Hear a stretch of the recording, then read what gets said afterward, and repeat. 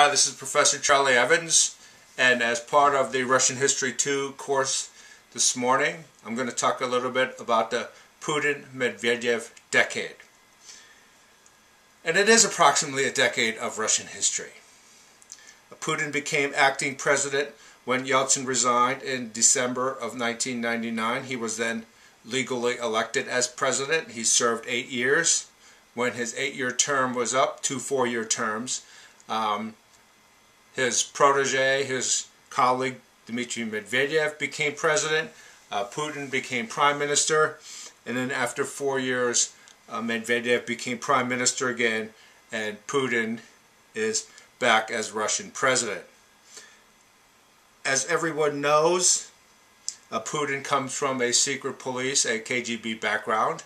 That's not altogether unusual in Russian history, and Dropov came from a KGB secret police background. And what Andropov was able to do with that background was identify key people who would be able to reform Russia. One of those key people eventually was Gorbachev. And with that secret police background, Andropov was able to understand that there were serious problems in Russia in the 1980s. And so he realized that Russia needed reform, and Gorbachev then attempted to introduce and carry out a reform program. And so it's not unlikely that when Putin became president, because of his access to secret materials and information about the Russian economy, Russian society, and everything, that when he became president, he had the earmarks for a reform program, for a program that he thought would enable him to clear up the problems that ailed the Russian economy and Russian society. And by 2000, there were serious problems in Russia. The economy was a mess. The political structure had fragmented. There was no clear unity about the future of the Russian political process and everything. And so Gorbachev undertook a reform program. And so it's one of the things as historians we've got to recognize that it was a reform program, even though critics and scholars might not really agree on the kind of reforms that were undertaken. It was clear in Putin's mind that these were reforms, and they were reforms undertaken to reestablish Russia as a great power. If Russia had slid and kind of lost aspects of being great through the 1980s and then the collapse of the 1990s and everything, Putin was there to reestablish Russia as a great nation. And that's really kind of the central tenet of the Putin-Medvedev policies that take place through the first decade of the 2000s. Let's just focus on 3 things. There was a clear transformation of the Russian economy. The Russian economy was stabilized. Many of the key industries such as Rosneft and Gazprom were put in hands of the Russian state itself. So in a way you have a return to the commanding heights, the state centralized control of the Soviet regime. And that did allow the Russian economy to stabilize. Part of that was due to profits from oil sales abroad and everything. But there's no question that the Russian economy is in a much better position than it is today than it was 25 years ago. You can also say the Russian government has stabilized.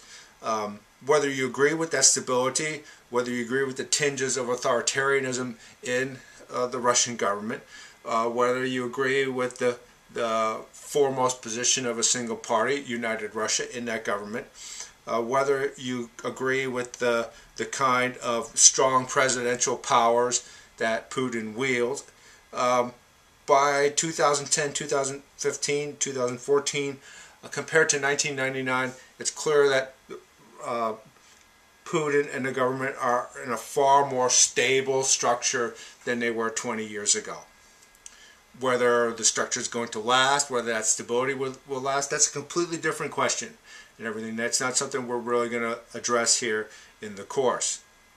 Now, the other aspect of making Russia great again, making Russia a great power again, is a reshaping of the Russian cultural past and refocusing on the greatness of the Russian past, the greatness of Russian history, the great people that populate the pages of Russian history.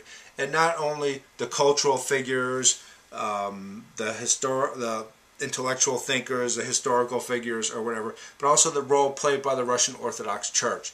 There's been a revival of that role. There's been more prominence to the Russian Orthodox Church as a key component of Russian culture and Russian history and everything.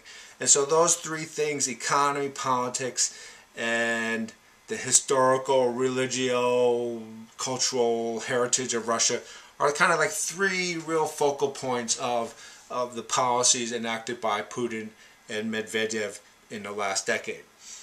Now, the last thing I want to say is that as historians studying something as close to us as the last 15 years is really difficult. On one hand, it's a lot easier to actually document what has happened, to document the events, to document the developments, to document the policies and everything. That's really difficult if you're a historian of the 5th century or the 9th century, the origins of Russia. It's really hard to document exactly what happened. But as a historian of recent history, near history, that's not necessarily a difficult task. We can do that. What is really difficult is trying to assess why the developments occurred, what's the lasting impact of those developments and events, what's important about them. Is really trying to understand the motivation and the reasoning for why history is playing out as it is. Because we don't have full access to the historical record, that's a really difficult danger of doing near history, contemporary history, and everything. And so I think that pretty much finishes it.